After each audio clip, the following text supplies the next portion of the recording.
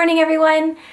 Today I'm going to be talking about basically the beginner basics of manual. So, I'm out of breath. I ran up the stairs.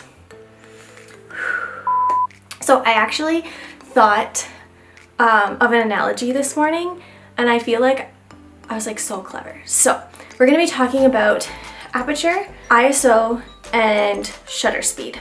So those three things you will have to know for shooting manual. You have to know how they work together. So keyword, they have to work together. So every morning, if you're like me, you have a cup of coffee. Or you spill it on yourself, who knows? Okay, I'm so awkward. Okay, so you usually have to have a cup of coffee in the morning. Well, how do you make that coffee? Well, you need a cup, you need your coffee, or I'm gonna talk lattes because I make lattes in the morning. Because I'm bougie like that. No, I'm just kidding. Oh, another awkward comment. Okay, here we go. My husband would be making fun of me right now. So everyone in the morning has a latte or a coffee. So how do we make that? Well, we have our cup, we have our espresso shot, and we have our milk. And we put all those together and we make a great cup of coffee. So we are going to use, this is our aperture, our mug. Our coffee is our ISO, and the milk is the shutter speed. So that's my little analogy, and you need all of it to make a great cup of coffee, and you need all of those three things to get the perfect photo. Okay, so first of all, let's talk about aperture.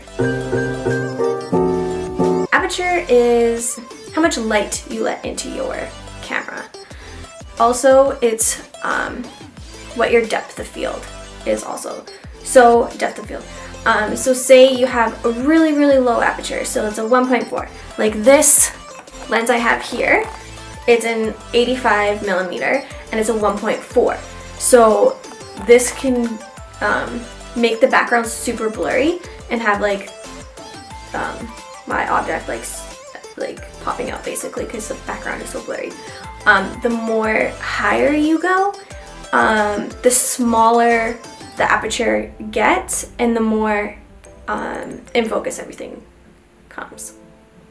Hope that makes sense. Next is ISO. ISO is, you could say it's almost like fake light. It adds to your camera, but also the higher the ISO, the grainier your photo will become. My last video, I gave you a little cheat sheet on kind of where to put your ISO and where the guidelines just to kind of stay around if you need help with that. But let's go to the next thing. Let's go to shutter speed.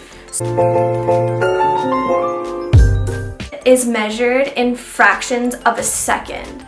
So if you want to take a picture of someone running, you would want that at 1,000th of a second. So that would be the 1/1000. You would want it high because that's how fast the camera goes.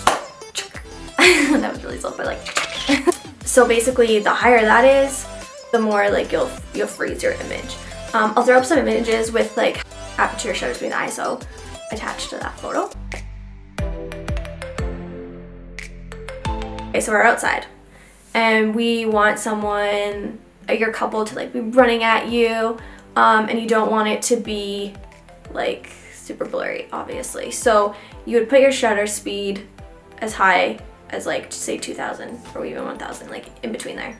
And then you would have, I wanted the depth of field to have a blurry background, so I would probably put that to, I don't know, you can even do 1.4, or if it's a little bit too much, you can do 2.8. I put that there, and then my ISO I would probably keep around 100 to 200, and then they would be running at me, and then you would do a continuous shot.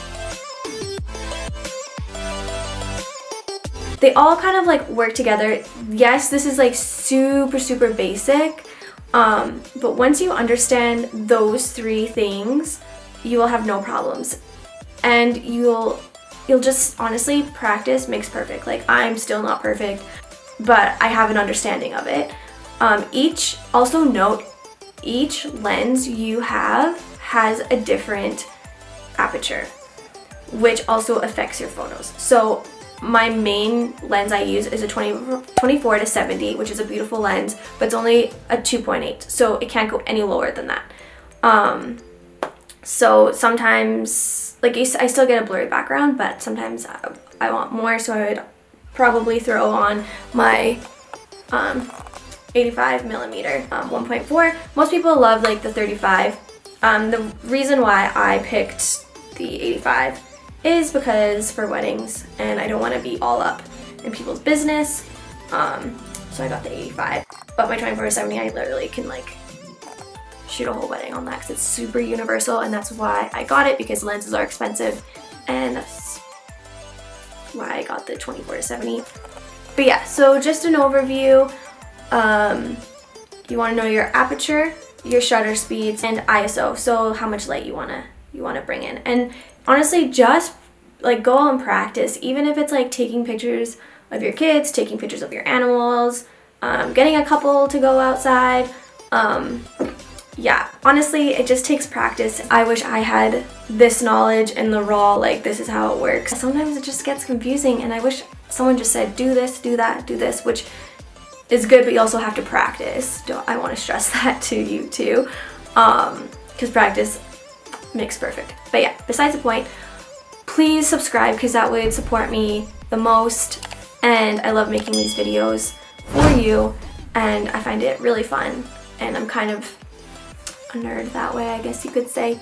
But yeah, so like and subscribe. Talk to you later. Bye.